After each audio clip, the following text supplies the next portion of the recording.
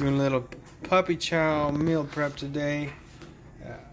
So we've got some beef heart cubed, a bit of broccoli in there to give the nutrients, and oats because he loves oats.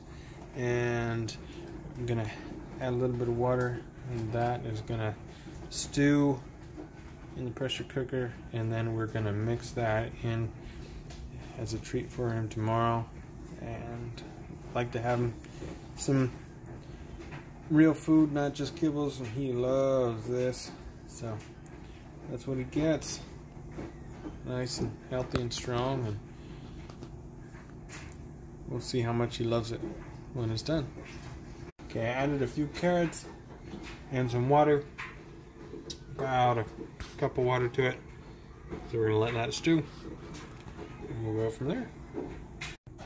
Alright, here is the stew ready to go in the bowl, and we'll see how he likes it.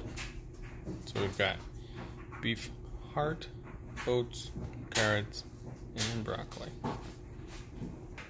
There he is. He's like my little slipper. He comes over and just hangs out with me.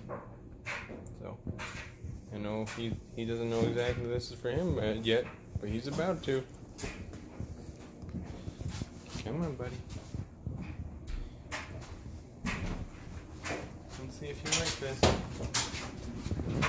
Oh.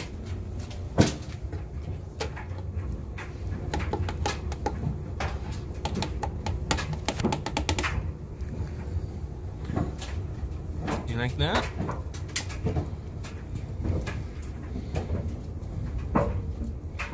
Yeah, you do.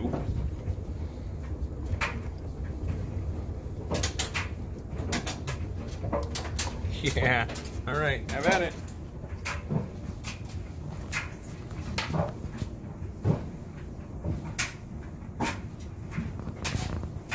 That's a good boy. All right, enjoy, buddy. Love ya.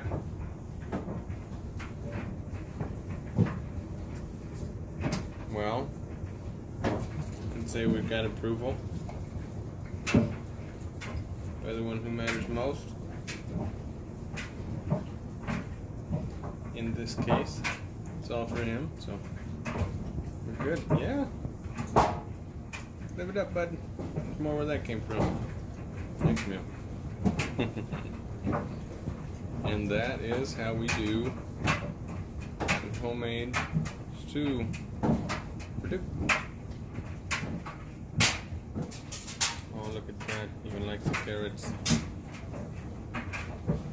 Alright. Thanks for joining us for homemade dog food or stew with grains and meat and veggies. Just cook it and have it ready for him. I'd rather cook it like we've done raw, but I'd rather cook it just because I want to make sure it's not coming with anything that's going to hurt him. So, there it is. Proof is in the pudding.